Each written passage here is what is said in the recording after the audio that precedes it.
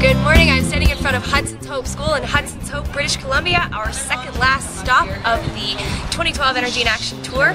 Today we're going to be enhancing Hudson Hope School's outdoor classroom. It is a great event.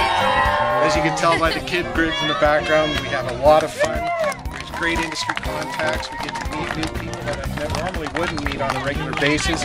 We get to interact with the children and help plant some trees and make the environment better. Well, this is a great event for our community. We have CAPP, who I think sponsored this Energy in Action Day today, and we have all the industry in the area. Kids over there are just glued to what they're doing, those birdhouses. They're just so excited about it. You got the stairs on there for the bird to climb up? I'm Kenny and I'm in grade 4. Okay, what have you been doing today, Kenny? I have been building a birdhouse and planting trees. Have you been having fun? Yes. Cool. What's been the best part of today so far? Building the birdhouse.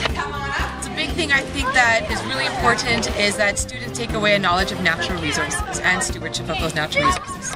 The favorite part is interacting with the children. Children are our future, they're great. They're the ones that are going to carry on the tradition.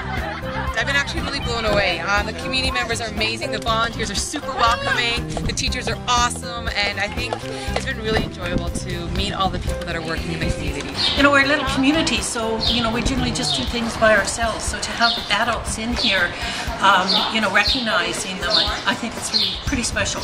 It just brings everyone closer together. We get to interact with these people, we get to talk to them, and it's education. We get to educate them on what the industry does and how to give back to the community as well.